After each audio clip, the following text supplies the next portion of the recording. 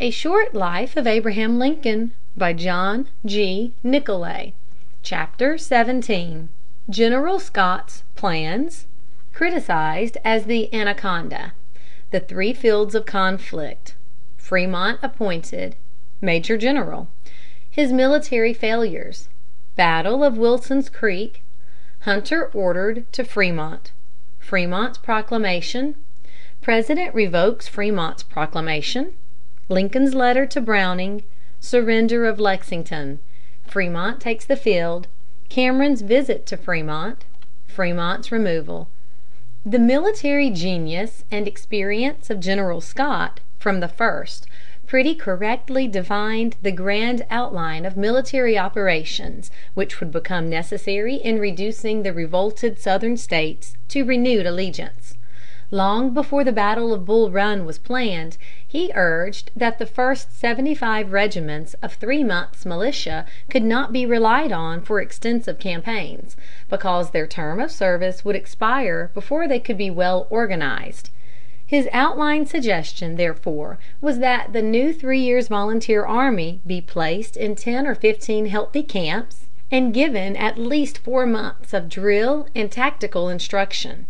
And when the Navy had, by a rigid blockade, closed all the harbors along the seaboard of the Southern states, the fully prepared army should, by invincible columns, move down the Mississippi River to New Orleans, leaving a strong cordon of military posts behind it to keep open the stream, join hands with the blockade, and thus envelop the principal area of rebellion in a powerful military grasp which would paralyze and effectually kill the insurrection. Even while suggesting this plan, however, the general admitted that the great obstacle to its adoption would be the impatience of the patriotic and loyal Union people and leaders, who would refuse to wait the necessary length of time. The general was correct in his apprehension.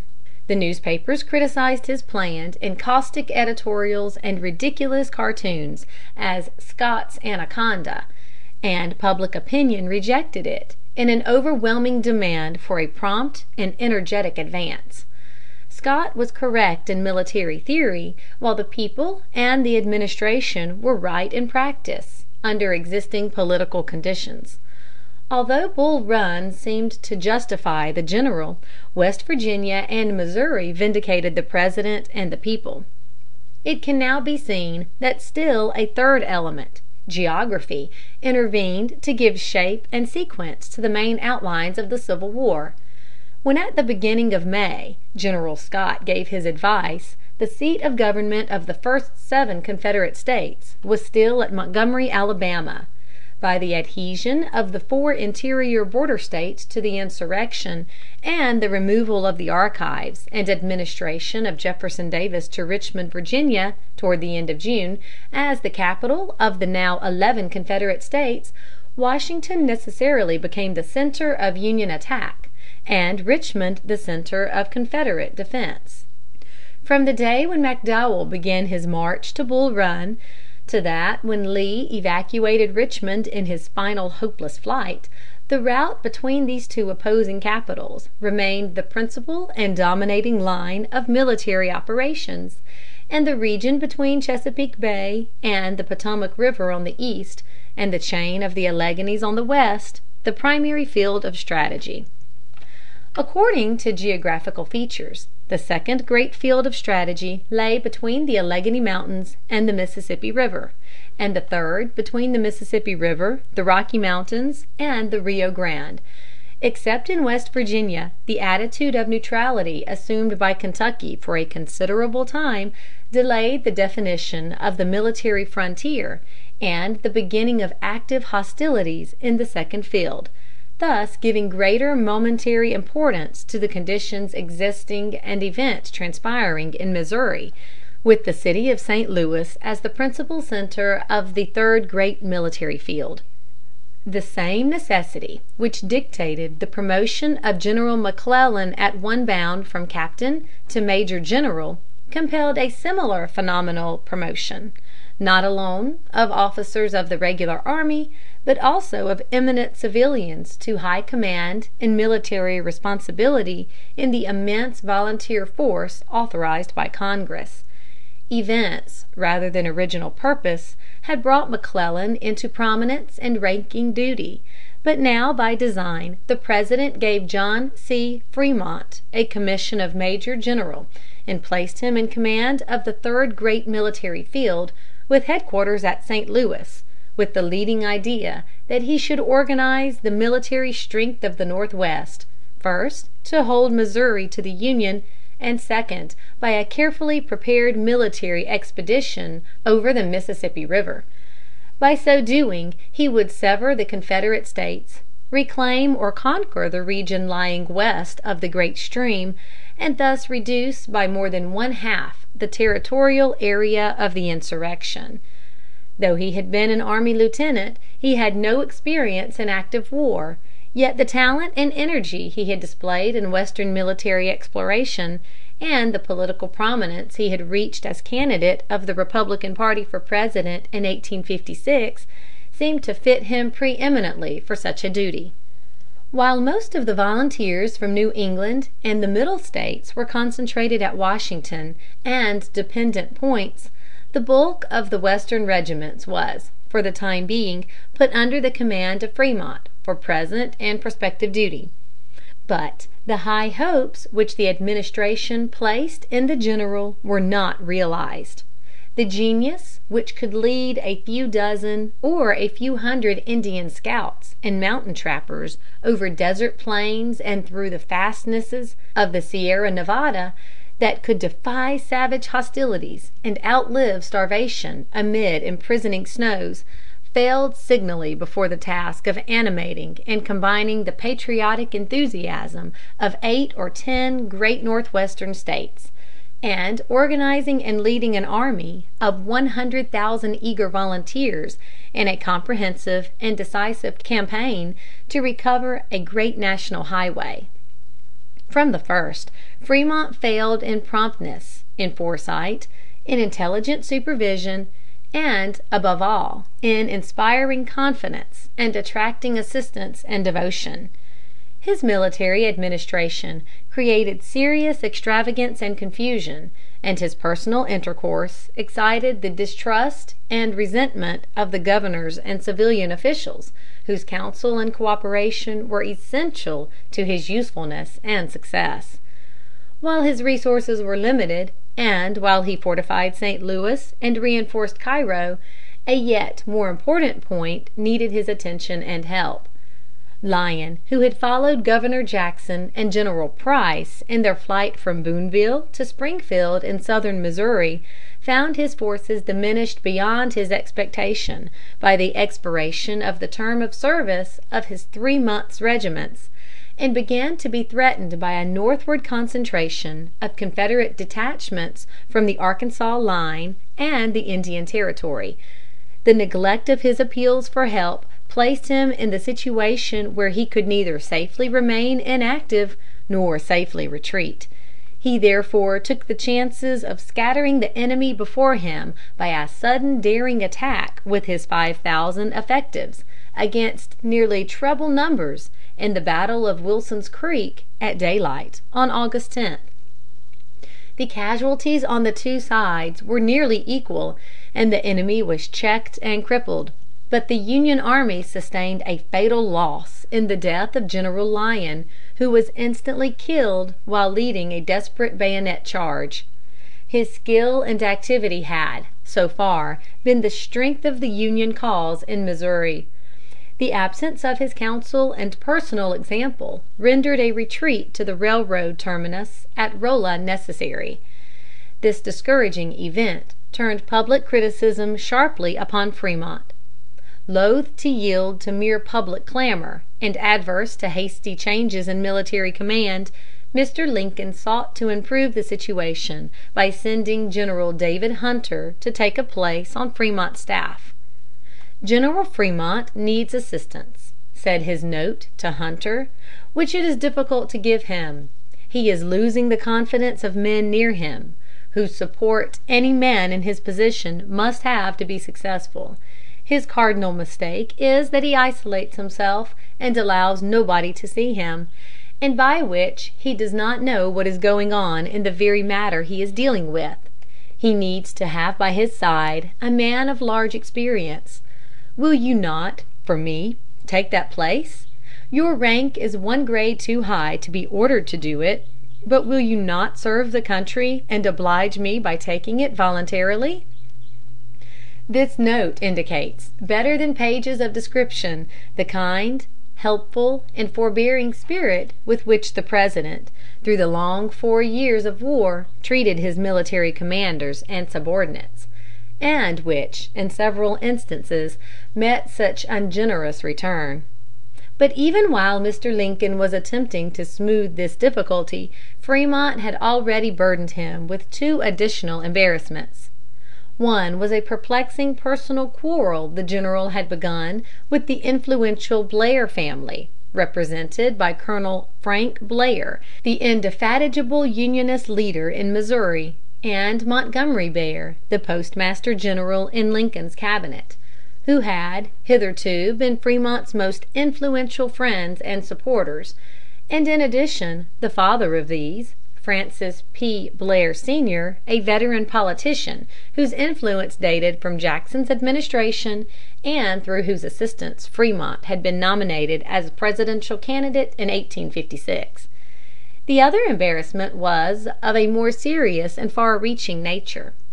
Conscious that he was losing the esteem and confidence of both civil and military leaders in the West, Frémont's adventurous fancy caught at the idea of rehabilitating himself before the public by a bold political maneuver.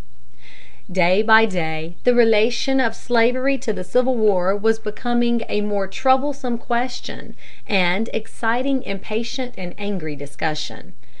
Without previous consultation with the President or any of his advisers or friends, Frémont, on August 30th, wrote and printed, as commander of the Department of the West, a proclamation establishing martial law throughout the state of Missouri, and announcing that "all persons who shall be taken with arms in their hands within these lines shall be tried by court-martial, and, if found guilty, will be shot. The property, real and personal, of all persons in the state of Missouri who shall take up arms against the United States, or who shall be directly proven to have taken an active part with their enemies in the field, is declared to be confiscated to the public use, and their slaves, if any they have, are hereby declared free men." The reason given in the proclamation for this drastic and dictatorial measure was to suppress disorder, maintain the public peace, and protect persons and property of loyal citizens, all simple police duties. For issuing his proclamation without consultation with the President, he could offer only the flimsy excuse that it involved 2 days of time to communicate with Washington, while he well knew that no battle was pending and no invasion in progress. This reckless misuse of power President Lincoln also corrected with his dispassionate prudence and habitual courtesy. He immediately wrote to the general: "My dear sir, 2 points in your proclamation of August 30th give me some anxiety. First, should you shoot a man, according to the proclamation, the Confederates would very certainly shoot our best men in their hands in retaliation, and so, man for man, indefinitely. It is, therefore, my order that you allow no man to be shot under the proclamation without first having my approbation or consent. Second, I think there is great danger that the closing paragraph, in relation to the confiscation of property and the liberating slaves of traitorous owners, will alarm our Southern Union friends and turn them against us, perhaps ruin our rather fair prospect of Kentucky. Allow me, therefore, to ask that you will, as of your own motion, modify that paragraph so as to conform to the first and fourth sections of the act of Congress entitled an act to confiscate property used for insurrectionary purposes, approved August 6, 1861, and a copy of which act I herewith send you. This letter is written in a spirit of caution, and not of censure. I send it by a special messenger, in order that it may certainly and speedily reach you." But the headstrong general was too blind and selfish to accept this mild redress of a fault that would have justified instant displacement from command. He preferred that the President should openly direct him to make the correction. Admitting that he decided in one night upon the measure, he added, "If I were to retract it of my own accord, it would imply that I thought myself wrong, and that I had acted without reflection, which the gravity of the point demanded." The inference is plain that Frémont was unwilling to lose the influence of his hasty step upon public opinion, but by this course he had deliberately placed himself in an attitude of political hostility to the administration. The incident produced something of the agitation which the general had evidently counted upon. Radical anti-slavery men throughout the free states applauded his act and condemned the President, and military emancipation at once became a subject of excited discussion. Even strong conservatives were carried away by the feeling that rebels would be but properly punished by the loss of their slaves. To Senator Browning, the President's intimate personal friend, who entertained this feeling, Mr. Lincoln wrote a searching analysis of Frémont's proclamation and its dangers. "Yours of the 17th is just received, and coming from you, I confess it astonishes me. That you should object to my adhering to a law which you had assisted in making and presenting to me less than a month before is odd enough, but this is a very small part. General Frémont's proclamation as to confiscation of property and the liberation of slaves is purely political and not within the range of military law or necessity. If a commanding general finds a necessity to seize the farm of a private owner for a pasture, an encampment, or a fortification, he has the right to do so, and to so hold it as long as the necessity lasts.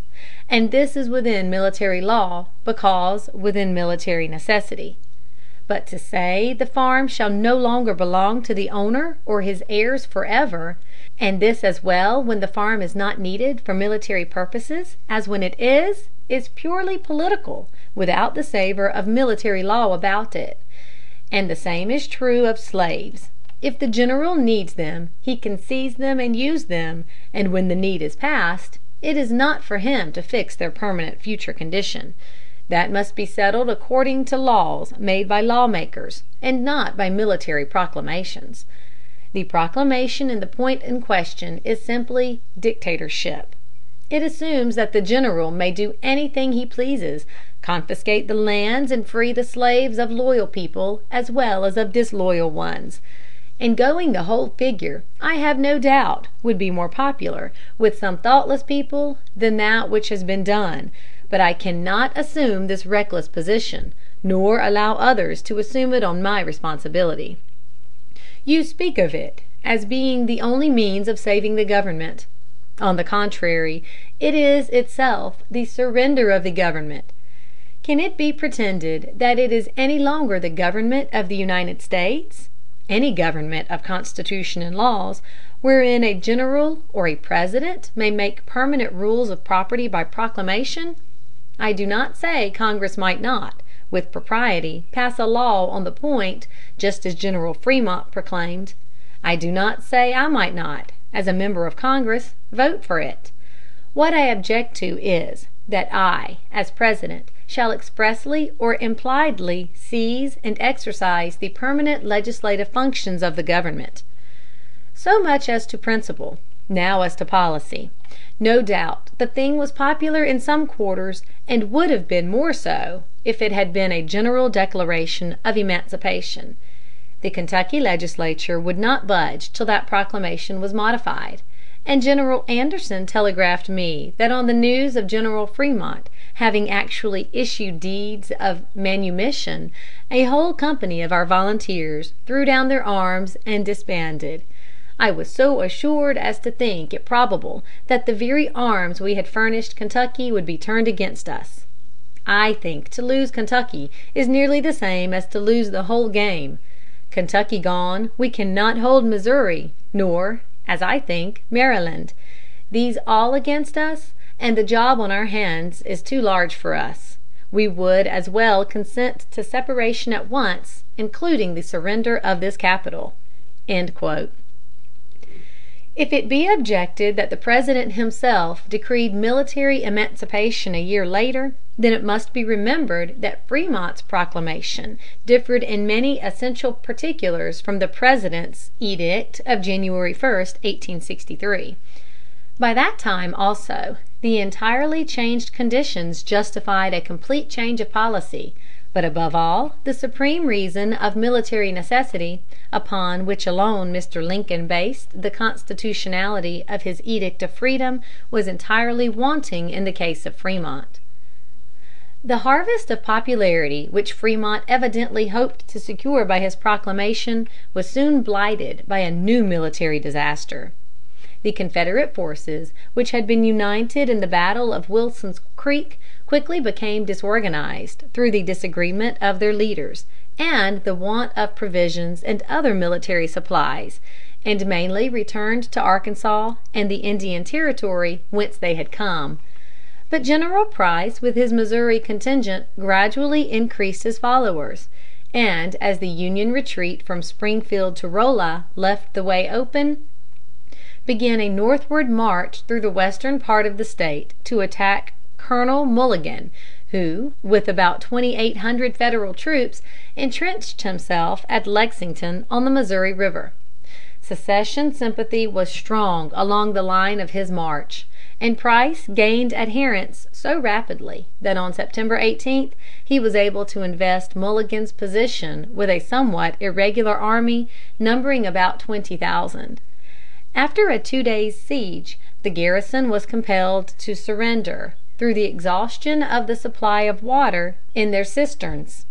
The victory won, Price again immediately retreated southward, losing his army almost as fast as he had collected it, made up, as it was, more in the spirit and quality of a sudden border foray than an organized campaign. For this new loss, Frémont was subjected to a shower of fierce criticism, which this time he sought to disarm by ostentatious announcements of immediate activity. "I am taking the field myself," he telegraphed, "and hope to destroy the enemy either before or after the junction of forces under McCulloch." 4 days after the surrender, the St. Louis newspapers printed his order organizing an army of 5 divisions. The document made a respectable show of force on paper, claiming an aggregate of nearly 39,000. In reality, however, being scattered and totally unprepared for the field, it possessed no such effective strength. For a month longer, extravagant newspaper reports stimulated the public with the hope of substantial results from Frémont's intended campaign. Before the end of that time, however, President Lincoln, under growing apprehension, sent Secretary of War Cameron and the Adjutant General of the Army to Missouri to make a personal investigation. Reaching Frémont's camp on October 13th, they found the movement to be a mere forced, spasmodic display, without substantial strength, transportation, or coherent and feasible plan, and that at least 2 of the division commanders were without means to execute the orders they had received, and utterly without confidence in their leader or knowledge of his intentions. To give Frémont yet another chance, the Secretary of War withheld the President's order to relieve the general from his command, which he had brought with him, on Frémont's insistence that a victory was really within his reach. When this hope also proved delusive, and suspicion was aroused that the general might be intending not only to deceive, but to defy the administration, President Lincoln sent the following letter by a special friend to General Curtis, commanding at St. Louis: "Dear Sir, On receipt of this, with the accompanying enclosures, you will take safe, certain, and suitable measures to have the enclosure addressed to Major General Fremont, delivered to him with all reasonable dispatch, subject to these conditions only: that if, when General Fremont shall be reached by the messenger, yourself, or any one sent by you, he shall then have, in personal command, fought and won a battle, or shall then be actually in a battle, or shall then be in the immediate presence of the enemy in expectation of a battle, it is not to be delivered, but held for further orders. After, and not till after, the delivery of General Fremont, let the enclosure addressed to General Hunter be delivered to him." The order of removal was delivered to Fremont on November 2d. By that date he had reached Springfield, but had won no victory, fought no battle, and was not in the presence of the enemy. Two of his divisions were not yet even with him. Still laboring under the delusion, perhaps imposed on him by his scouts, his orders stated that the enemy was only a day's march distant, and advancing to attack him. The enclosure mentioned in the President's letter to Curtis was an order to General David Hunter to relieve Fremont. When he arrived and assumed command, the scouts he sent forward found no enemy within reach, and no such contingency of battle or hope of victory as had been rumored and assumed. Fremont's personal conduct in these disagreeable circumstances was entirely commendable. He took leave of the army in a short farewell order, couched in terms of perfect obedience to authority and courtesy to his successor, asking for him the same cordial support he had himself received. Nor did he by word or act justify the suspicions of insubordination for which some of his indiscreet adherents had given cause. Under the instructions President Lincoln had outlined in his order to Hunter, that general gave up the idea of indefinitely pursuing Price, and divided the army into two corps of observation, which were drawn back and posted, for the time being, at the two railroad termini of Rolla and Sedalia, to be recruited and prepared for further service. Chapter 18.